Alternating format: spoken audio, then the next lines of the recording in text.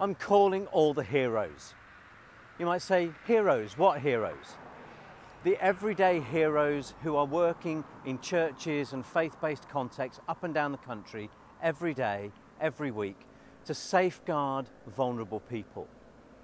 So if that's you, if you're a safeguarding coordinator, or if you're somebody else who has responsibility for implementing and encouraging good safeguarding practice in your church or context, then this invitation to our Bridging the Gap conference is for you.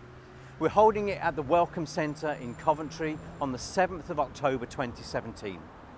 We're going to be bringing together a whole range of people from up and down the country so we can share, so we can network, so we can learn, we can bring our own experiences together to help us create safer places for everybody. So we've got speakers like Dr. Lisa Oakley, who will be coming to join us to speak about the latest research we've been doing into spiritual abuse. We have Pauline Athill, who is a long-term safeguarding coordinator in the local church context, coming to share with us about her experience over the years. We have other members of the CCPAS team who will be talking to us about things like children with disabilities and safeguarding, managing those who pose a risk.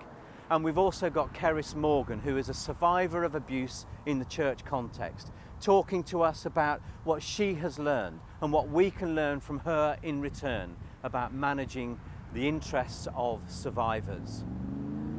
So if you believe like we do that we have a strong biblical mandate, such as what we're told in Proverbs, to be a voice for the voiceless, to speak up for the disadvantaged and the oppressed, then come along on the 7th of October. It'd be great to see you. We've got lots going on and it would be a great time to get together.